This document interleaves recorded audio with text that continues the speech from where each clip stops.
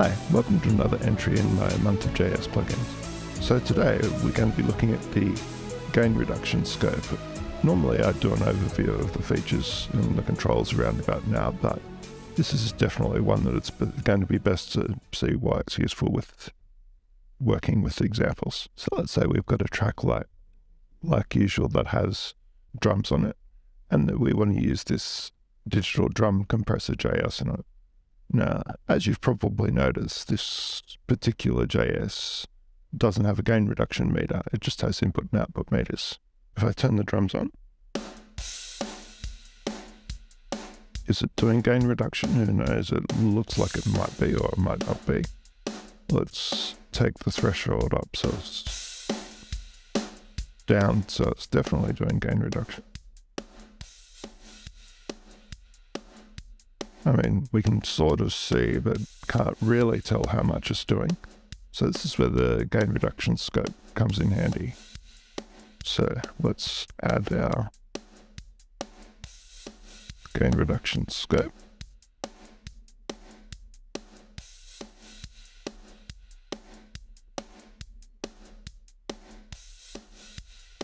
Get rid of it off the master.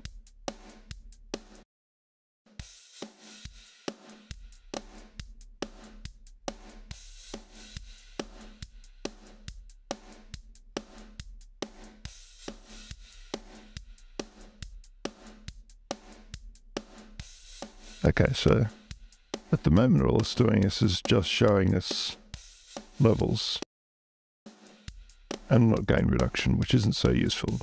So in order for it to be able to tell us what levels they're at, it needs to have an idea of what the signal was like before compression.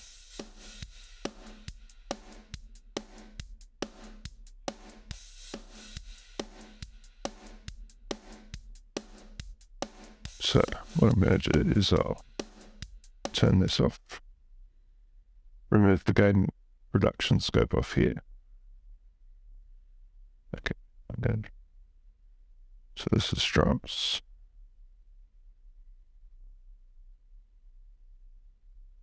And I'm going to create a new scope, a new track here with for the gain reduction scope.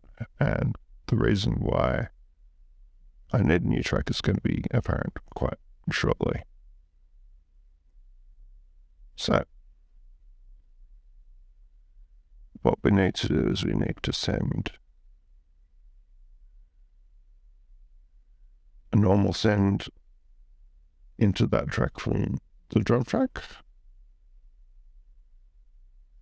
And in addition to that, we also need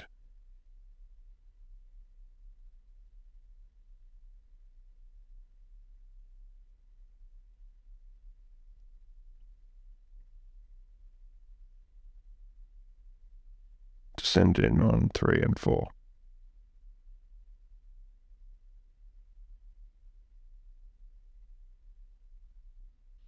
The other thing we need to do is have the compressor on the same track as the scope. Before it, then delete it off this track. If I enable this now,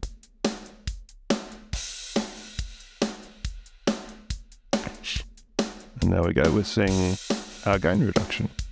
Now there's a slight hiccup with this, and that is that it's actually coming up in the positive, which is a bit of a pain.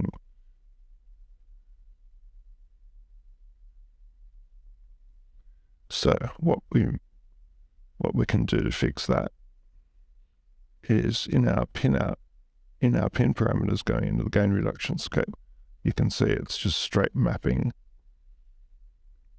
1 and 2 to 1 and 2 and 3 and 4 to 3 and 4.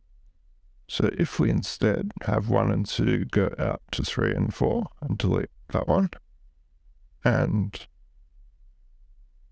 same for those. So now if we re-enable our drums, it's actually just playing properly as it should, as a gain reduction rather than an increase.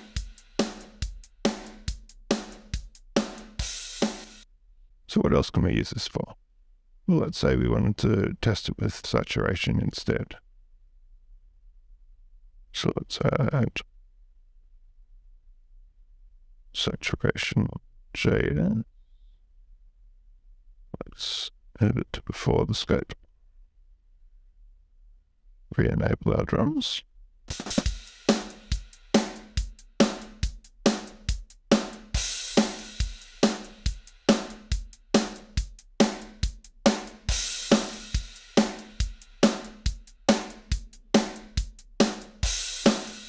So now you can see that we're adding sort of round about a dB or something, or a dB and a bit via the saturation. So if you would then wanted to adjust to that, you could then use the volume adjustments after this. And you would be back at the similar level of gain to what you started with. So just a couple of other things. So if you want to hold the display so that you can see it at a certain point, you can just hold down on that hold button at the top there.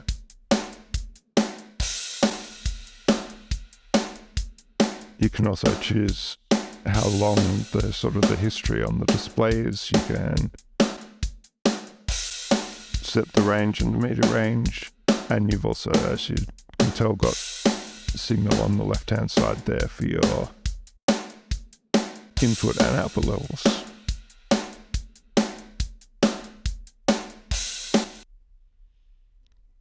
So that was the gain reduction scope. Very useful little plugin.